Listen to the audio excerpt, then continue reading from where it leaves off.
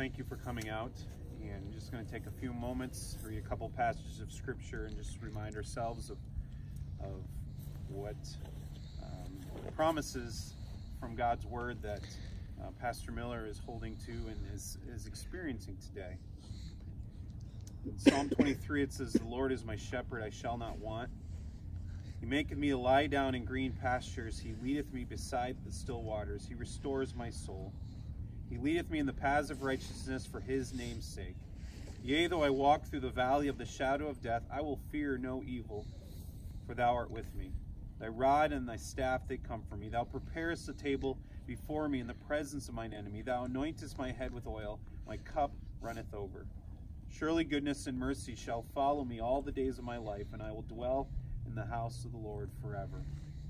And those are the ups and downs of life, the good times, the green pastures, the rough times. And through all of that, God leads us along, and it tells us there, even through that darkest hour, the hour of death, that there's no reason to fear evil.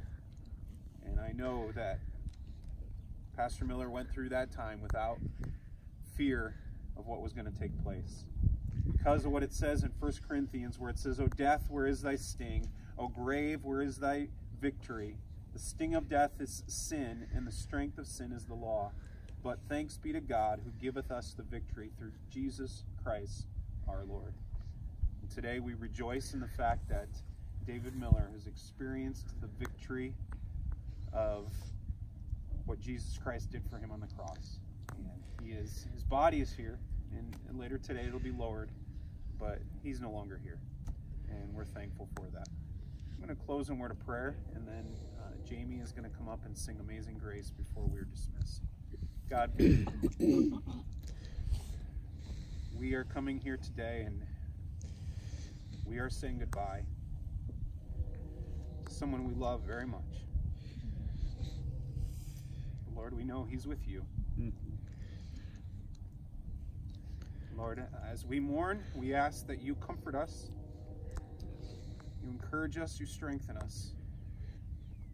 But we know that our mourning is just temporary. As was read earlier in this service, there will come a time when if we do not see death ourselves, there will come a time when your Son will come and take us home to heaven, and we will again be reunited. So Lord, I pray that you will help us, as Thessalonians tells us, to encourage each other with those words. Lord, I pray that you help us to be faithful the way that David Miller was so faithful. I pray you help us to be people who live the gospel the way he did. Lord, we thank you for this opportunity. We ask that you are glorified through our lives as you were through his. Thank you again in Jesus' name.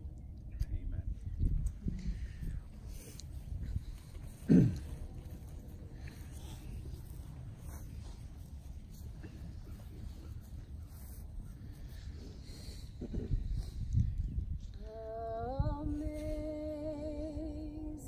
Amazing grace, how sweet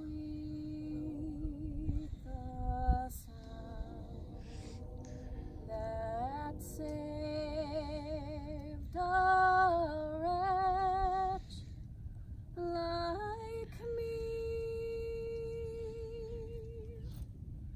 I once was lost, but now am found.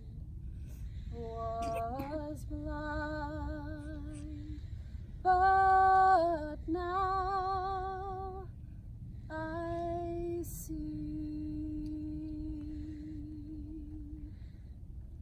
'Twas grace that taught my heart to fear, and grace my fears relieved.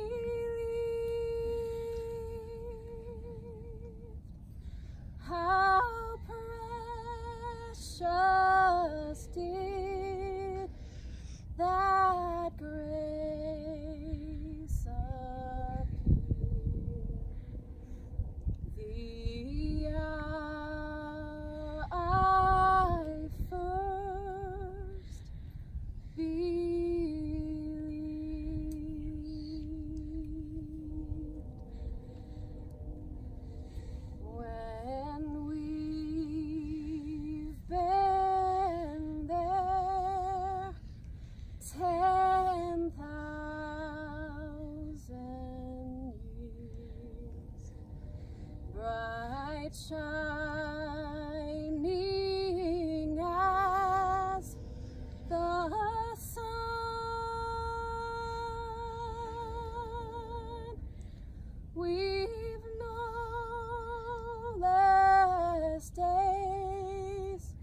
to sing